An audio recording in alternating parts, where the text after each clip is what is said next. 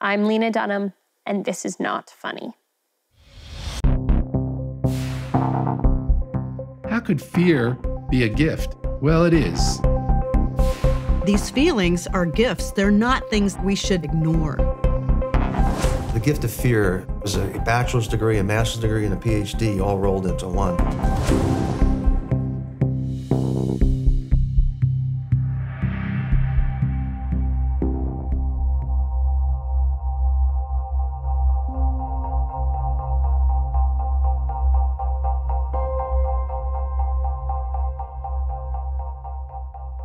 In here.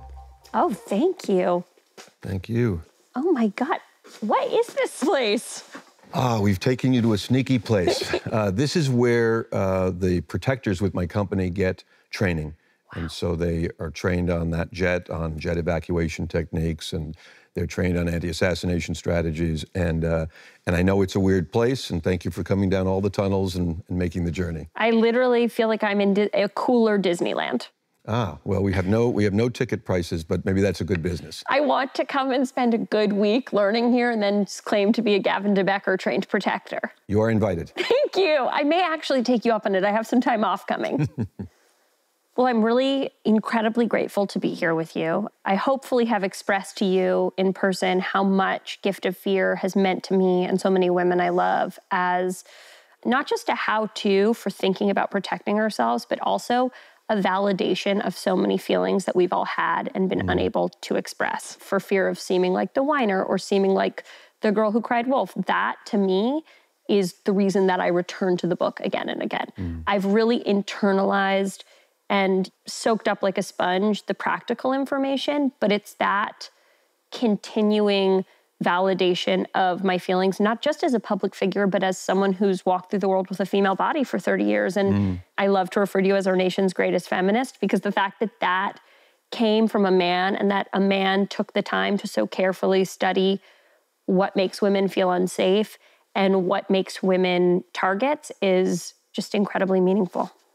Thank you, thank you. What I wanted and what I meant at the time was to give permission for being rude, to give permission to not smile, to give permission to not engage if you didn't want to, and to give permission to accept those feelings, because those feelings are just like your kidney or your lungs. They're there for a reason. You talk in your book about how the Gift of Fear came out of the experience of protecting public people and figuring out how to deal with unwanted attention. And it can seem as though the life of a celebrity and the life of someone who goes to an office job and walks on the street are totally divided, but actually there's a way that the experience of celebrity is a heightened version of what we are all experiencing, which is being forced to interact with a ton of people and really quickly make decisions about, are you safe? Are you safe? Is this okay? Am I all right in this situation? What I'm dealing with when I go to a meet and greet or when I go do a political event for Planned Parenthood isn't any different than what the average woman deals with every day. It's just a little bit in hyper speed because of the kind of situation that I find myself in. So my hope is that when I talk about my experience reading your book, that it doesn't seem like some, highfalutin Bergdorf's situation, but that it just seems like a woman who's been forced to face these things at sort of warp speed. Who's been blessed to face these things. I don't mean that public life is a blessing, but the blessing of awakeness and reality and paying attention is what gives life its real vitality. And learning to trust my instincts, which is truly something that the book gave me, because before that, I think I thought of myself as a person with almost broken instincts. I think I thought certain people are born with great instincts about people and certain people aren't. And I didn't understand that actually it's a primal skill we can all tap into. Some of us have just buried it really deep for fear of offending, for fear of not fitting into our social environment, for fear of looking like a bitch, which is something you and I have talked about. And what is the acronym you have for bitch? Bitch is, boys, I'm taking control here. It makes me so happy. I think about it all the time. I know you've made this walk, as you say, with a woman's body for these 30 years, and you've had some experiences that were challenging. Yeah. And I see nonetheless this extraordinary courage in you. You, to me, are a gentle warrior, somebody who is out there willing to say it, willing to do it, and interestingly, willing to say something that you know will offend in some cases, to do something that you know will be provocative in some cases. And I want to know how you got that. Where did you get the permission to be you? Well, my experiences with harassment, my experience with assault, a lot of it came before I was a public figure. And that's the thing, is all my experiences really just came from being female in the world and the vulnerabilities of that. And also from experiences where I didn't feel like I had the right or the privilege to be, as you say, rude. But the interesting thing is that my mother really indoctrinated me from an early age. I grew up in New York City, in Soho, before it was sort of the chic, gentrified neighborhood it is now, where it was just warehouses and our car radio was stolen every week. And my mom said to me, like, if a stranger talks to you and you don't like it, you scream at the top of your lungs.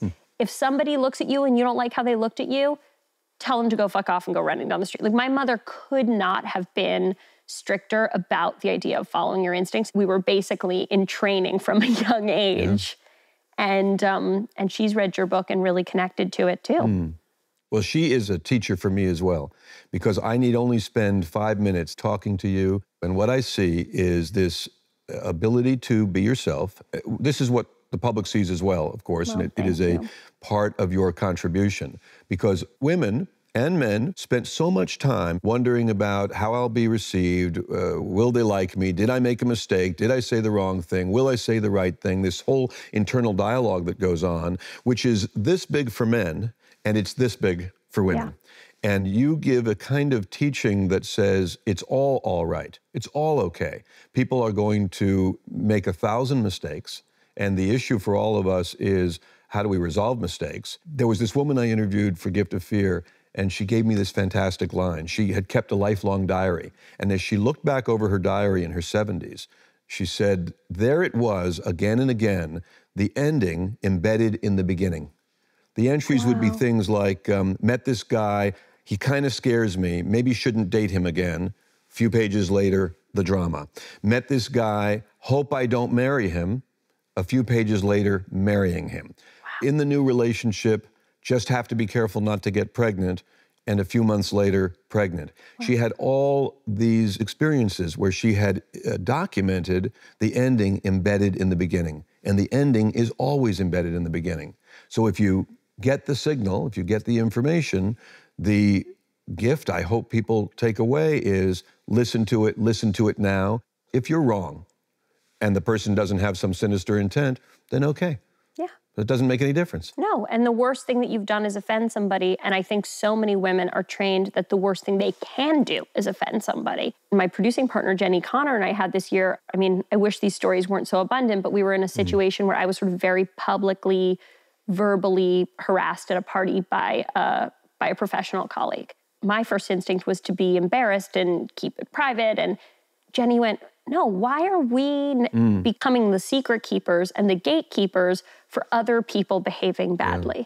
And they're not going to learn unless we make it really, really clear. It's not looking for revenge. It's looking for a way to educate people. And so often they're not going to be educated unless they actually experience the consequence of their actions. And the consequence is that we're not going to want to socialize with you, and we're not going to have a very... Stuff he didn't learn as a boy on some level, or didn't learn as a teenager. And one of my teachings that the universe has given me is, and I have 10 kids, and so I've really had to apply this. That's so many kids. I'm so impressed. It's so many kids. That's true. The teaching is, do not save people from the consequences of their own choices. Yeah. Because when you want to save your kids, you want to say, oh, I know where this is headed. If you make this decision, it's going to go like this. But they learn through having their consequences. Now, if it's dangerous consequences, we might stop them. But if it's just the consequences of a social interaction that goes badly, they need to learn it. They need to have it. And I can't teach everything in advance. And as my kids were growing up and leaving the house and going to college, I swear, my kids learn more in the first 2 weeks of being on their own than I think they learned from everything that I said. Yeah.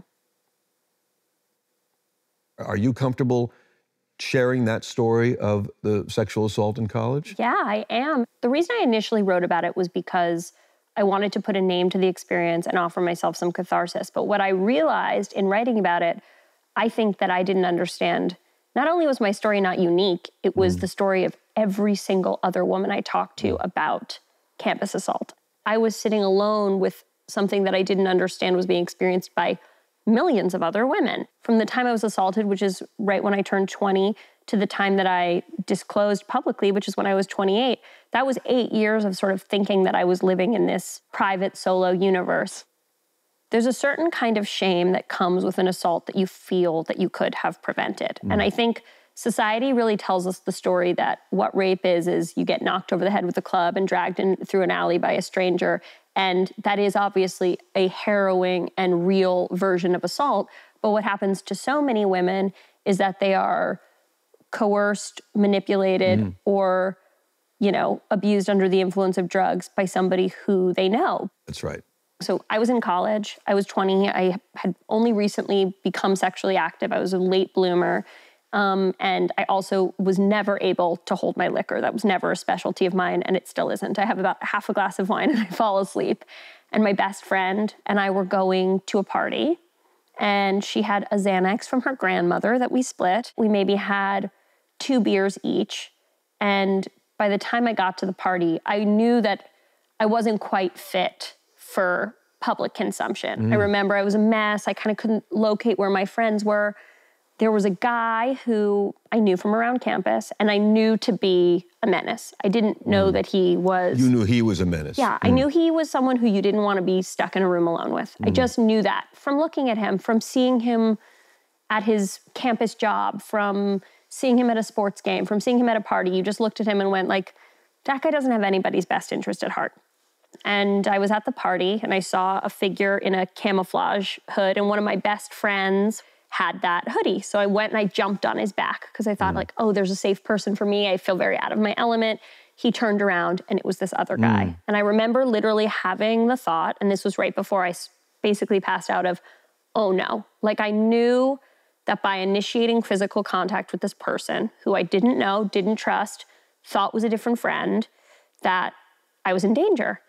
My next memory is that I went outside to the parking lot, and he followed me out there, and he came and forced himself on me. And I sort of said like, will you get off me?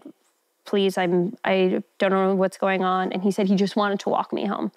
And then the next thing that I remember is waking up on the floor in my dorm room and with him on top of me. And I wanted to tell myself that it was a choice I'd made. I thought, okay, I don't remember getting here, but I remember trying to piece it together, like maybe I did, maybe we had a romantic walk home. I don't know. Like, and then I passed out again, woke up again, realized that there was like a condom on the floor, but it wasn't on him, became very scared, asked him to get off of me. He didn't want to leave my room. My room had a door that went directly out to a parking lot. And so I just said, I remember screaming, please leave, please leave, please leave. He gathered up his clothes. I didn't even give him time to get dressed. I locked him out. He banged on the door. He finally went away. And I just remember sitting in the bathtub probably from 2 a.m. to 7 a.m. And the part that always hits me the hardest is that my roommate hadn't come home, and I wondered where she was. And I thought, like, where is she? I'm so scared. Where is my roommate? And she said to me later, I came home and I heard the sound of a guy moaning, and so I figured you were having sex with someone, and I left. And so the idea that there was somebody who heard it, thought it was a consensual interaction and left, like, is this sort of sliding doors moment in my life. Like, what would it have looked like? It still would have happened, but she would have been there to validate my experience and to help me to recognize what had happened so that I could have reported it, because I know that he went on to do similar things to other women who experienced worse physical consequences than I did, and just as much shame. And I look back at my diary entries from that time, and I'm not able to call it rape, but I'm able to say, I don't like what happened. I feel embarrassed. My body hurts. And every year around the time that it happened, which was in December, like, there's something about the way that the light falls in the winter where I get a terrible feel, like the feeling, all of the sensations of shame and self-hatred and wanting to disappear return. I hear you. I have a cousin who's 18. When my little sister went to college, I mean, I'm such a broken record. I know it's not realistic to tell them not to drink, so I say, have a buddy at a party, check in, make sure that you express your intentions for the night, make sure that you don't just go to a party thinking, well, if I end up walking home with someone, I end up walking home with someone. Even if it doesn't turn into assault, that's not the kind of sex that you're ever going to really feel good about. Go out with bright eyes and clear intentions and a friend who will take care of you. And I know it's really painful for my best friend too. She felt so much shame about not having been there to protect me, but we did not have the language to know that an act of violence could be perpetrated at a party with tons of gay guys and a completely liberal atmosphere. We thought that only happened at schools with an angry football team. We just didn't know. And so a huge part of my mission in talking about my assault has been to look at the gray areas. And it's been amazing. Some of the public responses have been people going, that's not rape, that's just a mistake. When you're a person, you know what non-consensual sex feels like. And I've had a lot of sex I didn't enjoy, and it's a different experience than waking up and knowing that something has been taken from you. And I would be lying if I didn't say that it changed the entire course of my adult life and of my ability to interact with and trust men, especially. I mean, just the fact that he was a person whose very presence made me uncomfortable tells me so much. The ending was embedded in the beginning. Yeah. And I'm so sorry it happened to you. And thank you. do you think almost every woman you know has had some kind of victimization or knows somebody who has? Yes. And I also feel that when I shared my story, a lot of my friends were able to recognize experiences that they had categorized as mistakes on their part as being sexually assaulted. And that's not me looking to say, oh, every man's evil and every time you had sex in college it was rape and every time you had sex drunk it was rape. I had plenty of drunk sex in college that was messy but consensual. But so many of my friends had blamed themselves because they didn't understand that saying it's not rape because you were drunk lives very close to it's not rape because you were wearing a short skirt. We have to be able to enter the world with some level of trust that if we don't have every single wall up, we're not going to be attacked. And I do think that every woman I know has experienced, if not an out-and-out assault, they've experienced a feeling where they felt as though their power was going to be taken from them. And it's a really complex thing that comes and goes from your life for a long time. This is women, period. Yeah. All women in Western society are affected by either the fear of this or the reality of this. It's true. And when it first happened, I said to my mother, something happened at school that was uncomfortable. I had sex with someone, it was too aggressive. Using the word rape was really scary for me because at that point, I thought about it as this sort of divide where it's like you were either a person who'd been raped or you hadn't. And once you crossed that line, there was a sort of tainted element to you. Identifying as someone who had been assaulted felt like it was a place you couldn't go back from. And I don't feel that way anymore. In fact, it's actually a huge part of my identity because I think it's important to, make your identity more than just like, I'm Lena and I love gluten-free cookies. You have to also incorporate the challenges you've been through as one of your identity markers. And so there's a way that I'm actually very proud to have survived an experience like this and be in a position to look at it both emotionally and analytically. But when I finally said, I'm putting out a book, and in it, I really identify that college experience as a rape. My mother was upset, and in the moment, and she would be okay with me saying this because my mom is incredibly sensitive and well-spoken, she said, nothing like that ever happened to me in college because I really sent the message to guys that I wasn't up for it. And at that moment, it was so hurtful to me because I felt like what my mother was saying was, I sent the right message, which was stay away from me, and you sent the wrong message, which was, I need love, please come and do it at all costs. And my mother was so regretful of having said that, but it forced her to recognize her own internalized stigma in thinking, even as a rabid feminist, that there was some distinction between the personality types of women who are assaulted and women who aren't. The issue of rape on campus is something that's still being explored and we're learning a lot about. And I've read a lot of studies about it in an attempt to sort of understand it on a more academic level.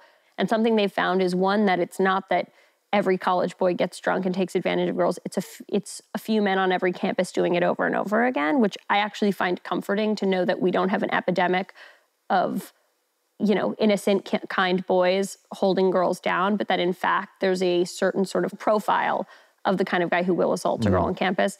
And I did read a study that posited that there was a certain type of young woman who is victimized, someone who wants... The serial victim. The serial victim. And it was hard for me to read, but it was also important for me to recognize that when I was in college, I didn't have a tremendous ability to distinguish between positive and negative attention. And I felt that my self-worth was really defined by attention from men.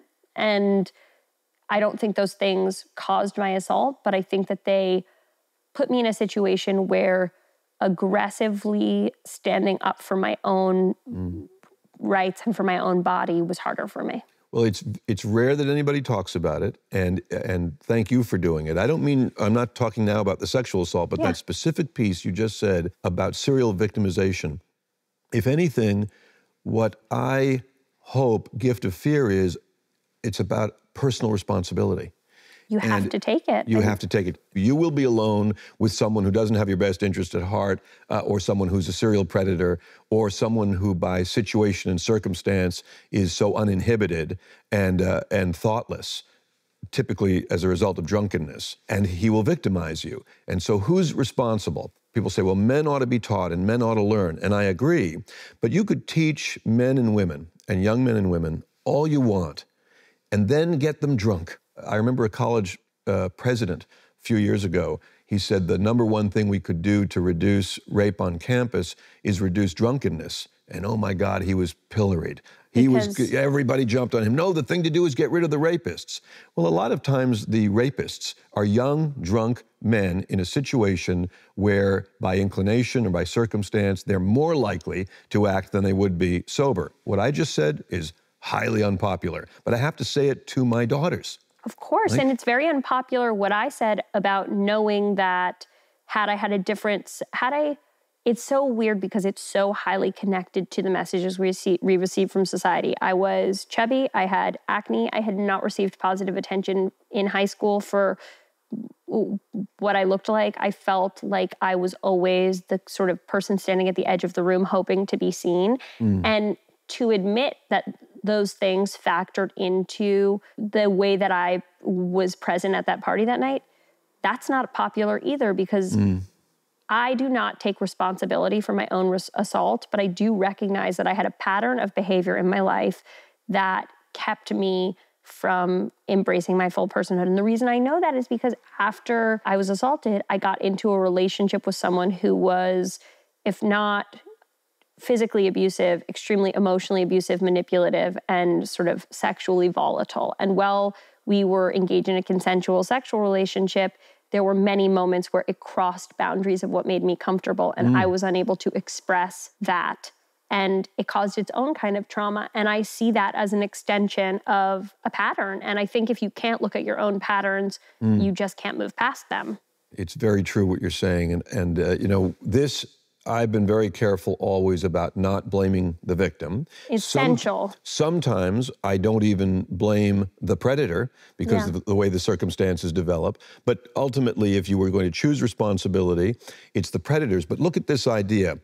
Your party that you're going to be drunk at as a college girl is at 10 o'clock at night. Yeah. And at 10 in the morning, could you change the course of that day by not going to that party? Yes, at 2 in the afternoon. Well, what I look for is this moment when you give up your choice, this moment where it is no longer a voluntary circumstance. So at 4 in the afternoon, getting ready, these are all times when you could simply not go. Now, my point here is not to say that it's your responsibility to not go, because you should be able to go to a party, you should be able even to get drunk. But I would say getting drunk with boys you don't know versus getting drunk with girls you do know, I would choose the girls you do know. If the experience is to be drunkenness and to have a good time, I don't put them together, by the way, but so many people do. But there will come a moment in that day that you experienced where you have no more ability to choose. That's alone with him in a room and without your resources. Anybody who wants to pin this only on the man. The problem with that is if you don't have the ability to make a choice, then you don't have the ability the second time to avoid it and the third time to avoid it. You said you looked for all the things you could have done differently. And why do we do that? Why do we want to take responsibility? Why do we want to say it's our fault? So we won't have the experience again, we think. If I can cause it, if I caused it by what I was wearing, by what I was saying, then I won't do that again. I won't do that again. But people who experience serial victimization do it again. And the reason is no real personal introspective study of what was his role, what was my role, and what could be different in the future. Rape is not always being dragged into an alley. In fact, the overwhelming majority of rapes are with people you know and are consensual up to the point that it got out of hand. People were there voluntarily. People were there because they chose to participate in a relationship. And why? Because they couldn't say no so often. And how did you get the ability to say no? You have it now. You didn't have it then. No, and I didn't. And it's funny because I think about college and I probably would have kissed almost anyone who expressed interest in me, male, female, goat. I really was at a place where I just wanted to feel validated. I wouldn't have had sex with anyone who expressed interest in me, and I certainly wasn't interested in violent, non-consensual sex. But you talk about the moment you give up choice. At the party when that guy turned around and I thought, oh no, I probably would have still entertained a conversation with him for 5 minutes. I would have let him tell me that I looked pretty. I would have enjoyed those experiences. But the minute that I stepped outside my safety zone, the minute I walked into the parking lot, the minute I was no longer surrounded by friends, there was no pleasure left to be had in the experience, but there was also no choice. And as I continued on, I had a number of experiences with this particular partner, but a few where I felt really, if not that I did not feel I'd been assaulted, but I felt like I had not kept my own best interests at heart as it was like, to be totally honest, I mean, I've never been someone who's interested in drugs. I don't smoke weed. I drink half a glass of wine and I pass out. But whatever this guy handed me, I would have put in my nose, mouth, or ears because I so desperately wanted to be embraced by him. And honestly, it was, for me personally, it was finding my own creative voice, finding other ways to be validated that didn't involve sort of male attention and some kind of approval of my body that I had been desperately seeking. That gave me the confidence to go, actually, I'm leaving this party and you're creeping me out. And what I feel really lucky about is I came to Hollywood. I know so many women who ended up waking up in a creepy producer's house or been in a business meeting that really pushed the edges of propriety. And I had people talk to me in ways I didn't like. And I always walked out or said, I don't feel comfortable with this, or took them to task in my writing. There's nothing that is worth giving up my own bodily autonomy. I think an important solution to this is other women, which is that if all women on campus would support each other in a way that is not happening right now, and women in societies and women in communities and in neighborhoods, make everything your business involving other women, then you have an alliance. Yeah. My definition of healing is when you stop giving energy to something in the past and you have all of your energy available in the present. Yeah. And that's the moment that I think people have healed. I want to ask you, from experiences that you had as a kid, from the sexual assault experience, and from the daily experience of not being allowed to be your full self until you gave yourself that permission, what were your healing strategies? It's a great question. Well, I had the amazing benefit of, I've been in therapy since I was 7. So being in therapy already and having some therapeutic language to use around things that happened to me, I had this sort of identity around the concept of healing and working through issues. And then my mother also introduced me to transcendental meditation when I was 9. And I've worked with the David Lynch Foundation on trying to bring it to more women who have suffered from domestic violence, because it's been scientifically proven to be a really curative thing for women and their children who've escaped violent homes. Yoga, when I can bring myself to do it, and writing and being creative and expressing myself creatively. And for me, one of the reasons that I feel healed is because I don't walk around the world with a tremendous amount of fear. Even when I receive, threats for supporting Hillary Clinton or aggressive messages from the alt-right or creepy, notes from men I don't know, or my father gets a phone call on his cell phone with someone saying things about me no dad should ever have to hear. I think what an inconvenience, but I don't walk through the world feeling physically threatened. And I think part of that comes from being assaulted and making my way past that experience. Prevailing. Part of it comes from the fact that I have endometriosis, which is a chronic illness. And so I've had 5 surgeries in the last 2 years. And that's something that I never thought, if you had told me 10 years ago, would I be able to get through that? I'd go, no, I'm so afraid of hospitals. I'm so afraid of needles. I'm so afraid of pain. And so I think the more we make it through, the more, I think in the best situations, we then look back and go, oh my God, I'm so much stronger than I thought I was. And I wasn't able to see in the moment just how much power I was exercising. But your definition of healing, which I find beautiful, I feel very lucky to be able to say that, yes, most of my energy, most of my looping thoughts don't go to experiences that are in the past. They go to how to fix and accentuate the kind of positives of the present.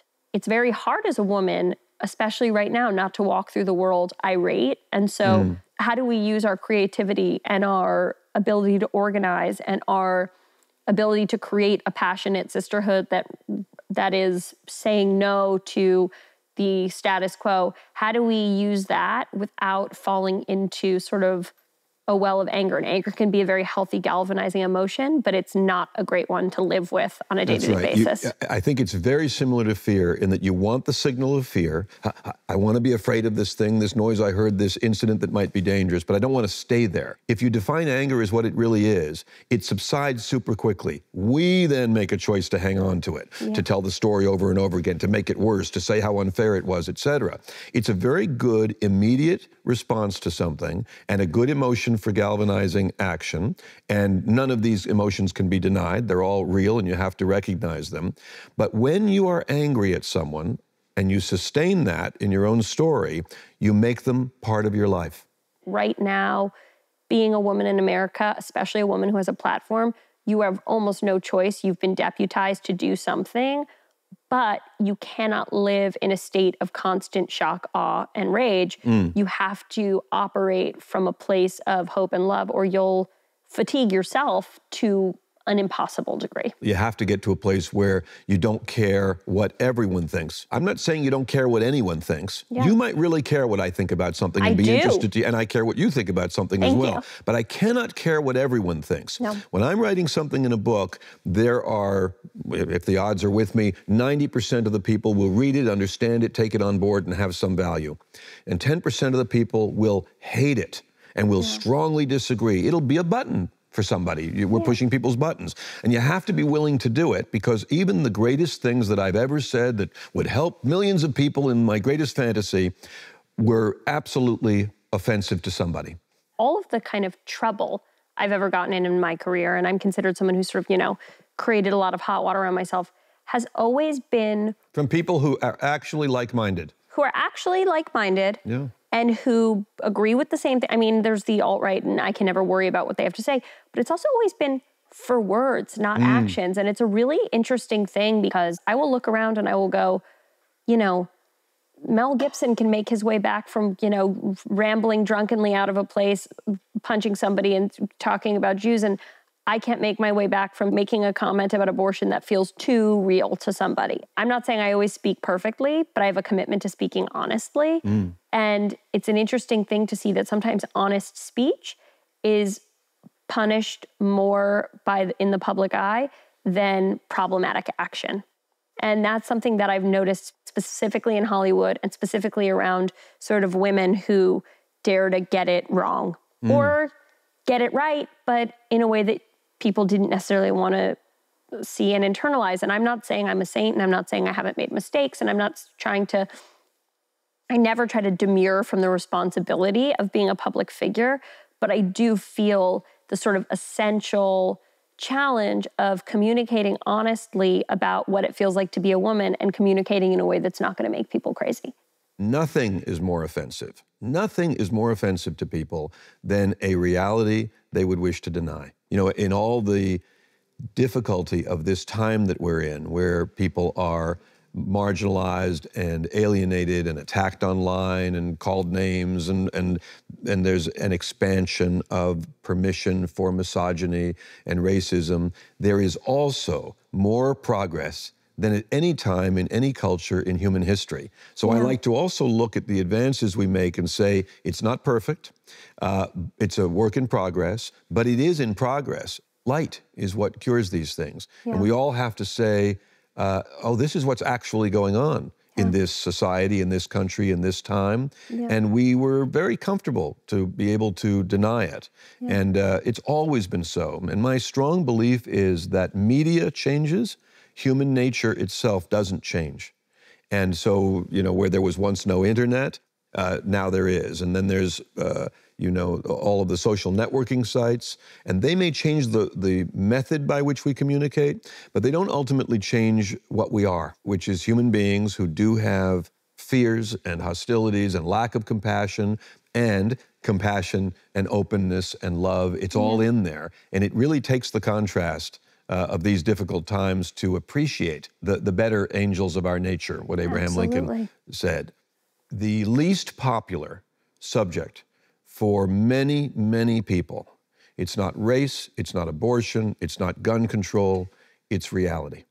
That is a very unpopular topic. And what I have attempted to do in my work is just tell it to you in hopefully a palatable way or a clear way, but tell it to you, this is real. And sometimes getting on the pages of a book makes it real. Do you think that people's aversion to reality makes it harder for them to protect themselves? Oh, yes. Intuition is knowing without knowing why.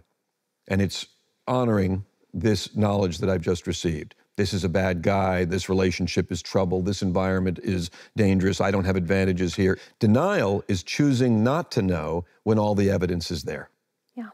And denial is super comfortable for people because it's better than saying, I'm about to be attacked, or I have just been victimized, or I am being victimized. If you called me with a terrible experience in the moment, it'd be just better if it didn't happen. Just better. And the really heartbreaking thing is when kids come to parents and they tell their parents what is happening at school with a bully. No, it's not. Oh, that's normal behavior for boys. That's so helpful to know, and something I'm grateful for. My parents never had any interest in taking the easy route of like, oh, just ignore him, or oh, it's probably not happening. If anything, they were the parents who came in and exploded the principal's office with noise. And even if at times it embarrassed me, it kept me alive. It kept me safe. You were victimized yourself as a child in a situation that crossed the line with a teacher. And if you're willing to talk about it, I think it's good for people to learn from. I am. What it started with is, I guess, what we now call grooming. I was in 5th grade. I was not a popular kid. I did not have a lot of friends. I was often eating alone. And I started to get an incredible amount of positive attention from a male teacher who would tell me how smart I was, how great I was, give me extensions on homework, often not ask for my assignments, give me small treats, share a chocolate at lunch or offer a soda, tell me how much better I was than other kids, why they didn't understand me. And so really establishing a base of friendship. And it turned into a situation where he was often asking in a way that let me know it was a command for me to stay back and spend time with him alone at lunch. He would do things like rub my back and shoulders, rub my head. I mean, at this point, I was a prepubescent. I was 11 years old. This was an extremely stark case of someone with an inappropriate interest in a child. It started to get me really teased in class because I started to be thought of as the favorite. When I would make the decision to not spend time with him, oh, hey, I'm actually going to go out to recess or eat my lunch in the library, he would become angry. He would chastise me. He would punish me by forcing me to get up in front of the class and give an answer to a question that we hadn't necessarily studied. There were consequences to my actions if I did not comply and give him the kind of attention and affection that he wanted. And I knew that he did not have pure intentions. I could feel that there was something extremely needy, dark, and inappropriate. He would talk to me a lot about his relationship with his wife who had died, his relationship with his new wife, how unhappy he was, things that you absolutely are not going to share with a 5th grader because they're not going to have anything to offer you. When I finally went to my mother to talk to her about it, it was because I had a $1 that my mom had given me like for the soda machine. So I was sitting in class playing with my $1 and he took it from me. He said, "That's distracting. Get that from me after class." And I went up to him after class and I said, "Can I have my $1 back?" And he stuffed it down his undershirt and said, "Come and get it." And I said, "I don't want to. I will never forget." As clear as day, he said, "You're all talk, but when it comes to action." And I just walked out of the room. I walked home. I told my mother, and my mother went in kept me home from school the next day, went in to talk to the principal, and there were about 2 weeks left in the school year. She pulled me out of school for the rest of the year. What I had experienced was deeply inappropriate and invasive. And it was was headed towards sexual abuse. And was headed towards sexual abuse. It's somebody who I later learned was a serial offender. I was not the only child who was made uncomfortable by this teacher. I was just lucky that my mother was there to protect me. Yes. In your book, Not That Kind of Girl, available in bookstores now. It is. You have this line about life before fear, a life before fear. And it stayed with me, and I want to ask you about it. The concept I was trying to hit on, and I think we all remember this to varying degrees, depending on how, euphoric and idyllic our childhoods were, which is that the moment before you understand all of the threats that are facing you. I was 4 when my mother's best friend died of AIDS, and I think that was for me the beginning of my understanding of there being sort of inherent danger to being alive. And there is. And another big bubble burst for me was being assaulted and realizing that I think I had always somehow thought that my feminist training, my education, my class status, just all the factors of my life were going to prevent me from having an experience like that one. And so to realize that there is no inoculation. There's no inoculation. And the fact is certain people have certain privileges that prevent them from experiencing, I will never know what it's like to experience systemic racism. I will likely never know what it's like to experience police brutality, but there is no inoculation from general pain and fear. And so I wish for children as extended a period of fearlessness as they can have, and then an education about fear that makes them feel like they're not just victims, but that they actually have the power to protect themselves and the people around them using not, a library of guns, but their own intelligence. A good way to extend what you call a life before fear for particularly little kids is very little media. Yeah. Just limit media, because the majority of regular commercial media is violent imagery, shocking imagery, presented in a shocking way. I'm talking about the news, not the entertainment. And the idea that you go through dinner with the local news on, are you kidding? And the kids are there, and these are the images they're seeing, images that Carrie Fisher said, these are things that we spent thousands of years protecting children from, and now we are giving it to them in their homes. Yeah. And this idea that life is fragile does permeate so many people, and because we see something that people only in wartime saw before, and that is kids see thousands of deaths now in television. Huge. These are things that people recoil from, and that instead now are telecast. And so keeping kids from too much television is a very valuable thing to do. Also, you mentioned a life before fear. Life is a sexually transmitted, always fatal condition.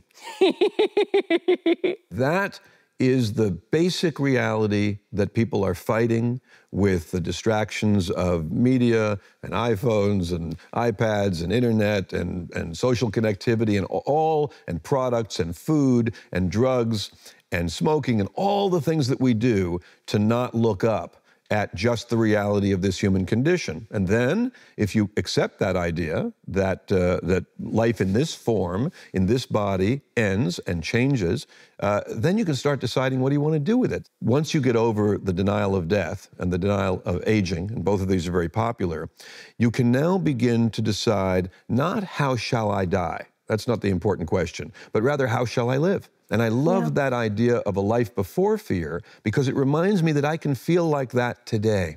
And here's the reason I can and you can too. It's knowing that fear will come and get me if there's a reason. Yeah. The signal will come if there's a reason. But in the absence of the signal, I can go ahead and live this day. The trouble with media is it's sending the signal all the time. People are drawing guns on us in movies, aiming guns right at us in movies, and they're stabbing at us, and they're chasing us, and they're shooting at us, and we're paying. We're lining up to go and see violent imagery. There's a place for it in stories, so I don't mean to be Pollyanna about it, but no place for it for kids. No. What I observe is so many young women not paying attention to their environment because they're doing this out in public. What do you think about it? I've had to be careful because I've actually had 2 physical accidents from using my telephone. I fell in a pothole and a truck stopped, I'm not kidding, this close to me when I fell down on the ground. And I also broke my arm. In that incident, it's funny, I wasn't on my cell phone, but I was running to get back to my cell phone because I thought, I've got an urgent text, I'm distracted, I need to know what's going on. And I wasn't in my body and I fell down on the set of Girls. It was nobody's fault except mine. It's interesting because for me, the internet's this multifaceted thing, which has given me so much community. It's really helped me to engage with a wide range of feminists. I've learned an incredible amount from the people that I've met. I've just learned an incredible amount from my online life. But it's also a place where I've had unfathomable threats of violence, an incredible amount of aggression. And sometimes I find myself going to my phone just to see, like, has it changed? Is it better? Am I being validated? And I've really had to let that go. But I do think that just the basic action of having your nose buried in your phone and 6 apps open removes you from this. The other thing that I think we also don't talk about enough is that the internet is starting to feel like the safe place to meet people. It gets to feel safe because it's become so familiar. So normalized that we go like, okay, if I met this guy in an app and his pictures look reasonable, I mean, these are strangers. When I was growing up, it wasn't here. You've had it your whole life. But you know the expression, somebody has their head in the clouds. Yeah. Now it's that people have their head and often their whole lives in the cloud. It isn't just me railing against the fact that young people today, blah, blah, blah, and the internet is a big objectionable thing. Anything that takes you from the present moment removes some of your choice in life. Yeah. And the other thing that I think women are uniquely facing is that women are constantly being fed this line that they are never going to meet someone when they're over a certain age. All those lines like, you're more likely to get struck by lightning than find an eligible guy to date when you're over 50, or whatever horrific, non-factual stuff we're feeding to women. And so women start to feel like going on the internet is their only option for possibly finding companionship, and they stop looking around the real world because they don't feel like they have a valid presence there. We are all human beings, and I don't think there's anything to be ashamed of. We can regret behaviors, we can regret choices, but to be ashamed of what we are and who we are opens us up to victimization and is itself a victimization. And I want to ask you about shame because you are now publicly known for being willing to reveal who you are, for being willing to live in your body and not be ashamed of any aspect of who you are. I can't know what your experience is on the inside. I don't know if you're still feeling any shame, but my view is that the main thing to be ashamed of is letting shame control us. That's the one we kick ourselves for. And I want to know both how you got there and how you're doing with shame.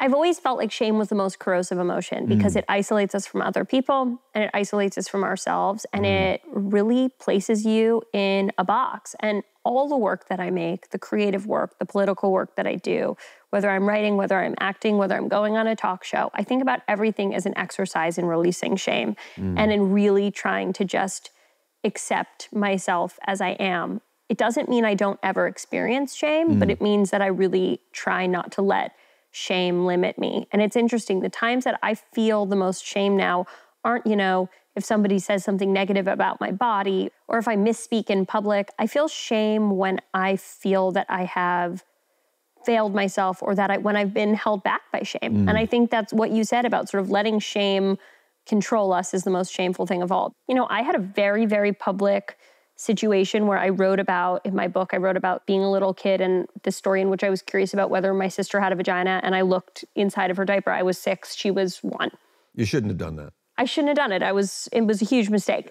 That being said, the response was as if I had admitted to being in a relationship with a child now. And it dogs my sister and me to this day. And the thing is, there was a part of me that went, oh, I never should have put that in the book. But there was also a part of me that goes, part of my job was to say that there is a difference between childhood sexual curiosity and sexual abuse. And if we can't talk about the fact that children grow up thinking about, being curious about sex, trying to understand each other's bodies, then we're denying children their humanity and their agency. We've been taught by society to feel shame for all kinds of things that we do all day long, every day, whether it's not have a perfect body or... Are you going to forget farting? And I guess there's farting, which I feel enough shame that I didn't even list farting. And so we've been taught to feel anxiety about all of those things. And so really, I think the biggest win we can have is to keep moving despite shame. For me, my biggest concern is when shame keeps people, particularly women, from protecting themselves. And that, to me, is its sort of worst contribution to our lives. And so much of my work and my life is about pushing past that shame and that fear to a place of honesty. And whether it's always communicated successfully, I don't know, but I know that it allows me to sleep much more peacefully at night. I love it. Thank you. Thank you.